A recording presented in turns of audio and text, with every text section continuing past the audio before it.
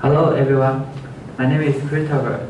Today I'm going to introduce beach safety can drones provide a platform of sighting shark. First, everyone need to know unprovoked shark attack in this paper. Unprovoked shark attack is mean if you are surfing, swimming or diving safely in the ocean, this is unprovoked shark attack. But if you are fishing or try to attack a fish or attack the shark in the ocean, and that is not a provoked shark attack. And he said the proportional increase in attack has outstripped population growth.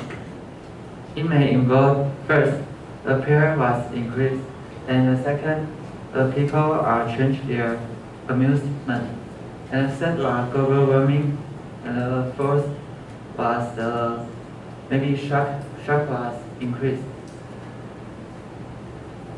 And shark attack cluster land to be establishment of the three long set.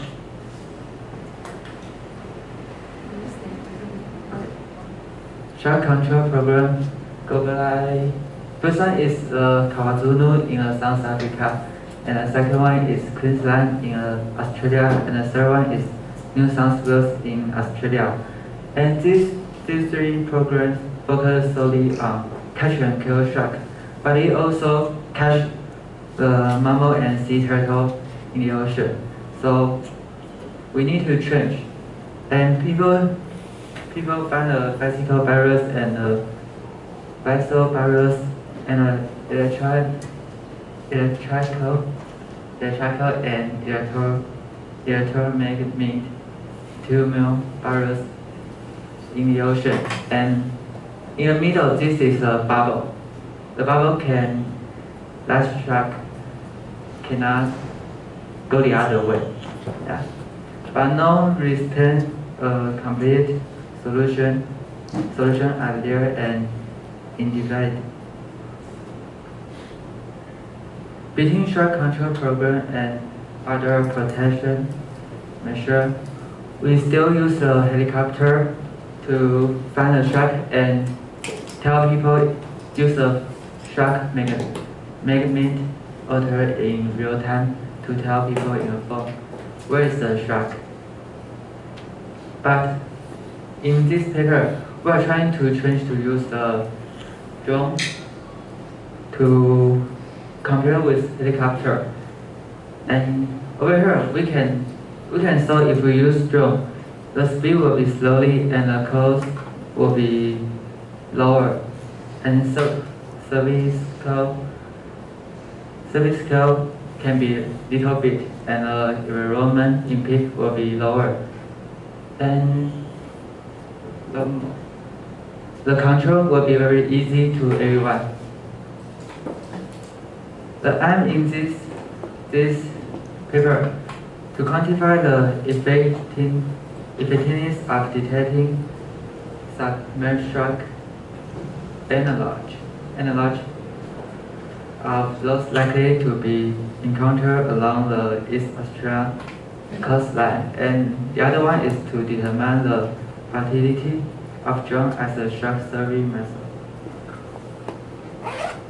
And in this paper, we are trying to do in East Australia, and the drone will be south and turn north, yeah, like this. And we fly 60-meter high, we can catch more than 70 meters in the line. And we use two fake sharks in the ocean to try to know if we use drone, can we saw the shark in the ocean. We use white shark and hammerhead shark to be an analogy, because these two sharks was most often attack people in Australia. And this is white shark, and this is fake one in the ocean, and this is in a sand house, and this one is hammerhead shark, and this two is in a rock coast. And the Roman data we use 13 data when we was fly, and we will use in the result for statistical analysis. We use the claim, and claim is this one, and light and moderate and strong.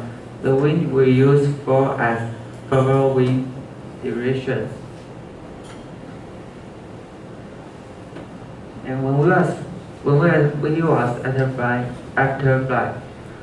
the pilot will tell the other one what he saw on the drone, and the video will go back to the laboratory observe to check how many shots in the video. And we use GLMM to check delay to check the compare. Yeah. And this two was different. After we fly, the environment data was very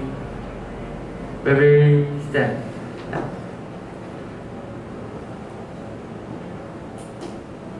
And then 27 flight, we captured 108 shots in the video, and the water depth between 2 to 6.3 meter. The pilot and observer found 31, and the pilot didn't find but observer found 10, and they didn't find another 67 shots in the ocean in the video. And 78 shots in water visibility more than 1.5 meter. The pilot found 29, and the observer found 39, and they didn't find 20, and which indicate that the detection probability is very low in conditions where the water visibility is less than 1.5 meter. And there was a significant difference in detection probability and analogy were 2.5 times greater for the laboratory observer than the pilot. And this is to quantify the effect of detecting and using drone across a range of environment control. And the other one is we use GLMM to check the shock of the observed and water depth. And there was no significant difference in detection probability between hammerhead shark and white shark, but it is significant in the water depth. So to determine the utility of drone as a shark survey method.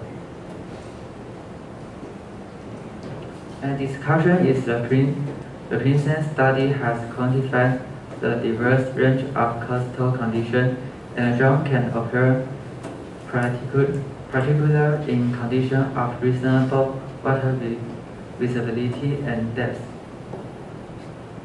On the other, water depth has a significant effect on detection probability, and particular at depth 3.5 to 4.5 meters by pilot and laboratory observer.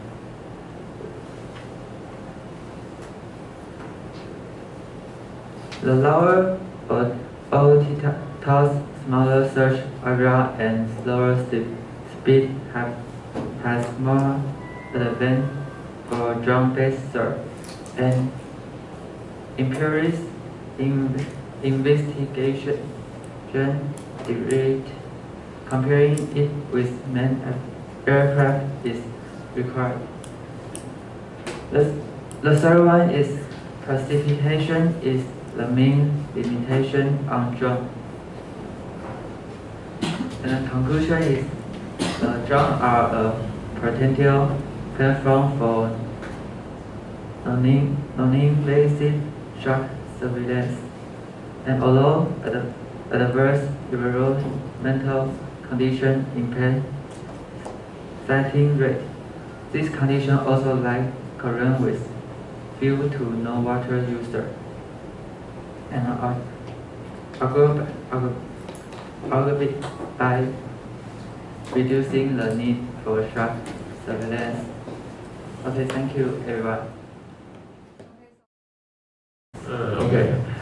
First, I think you add more some interesting image, but I think some slides still very worthy, and besides, a lot of words very small, so behind the classroom maybe hard to see your text, and some pronunciation still a little bit weird.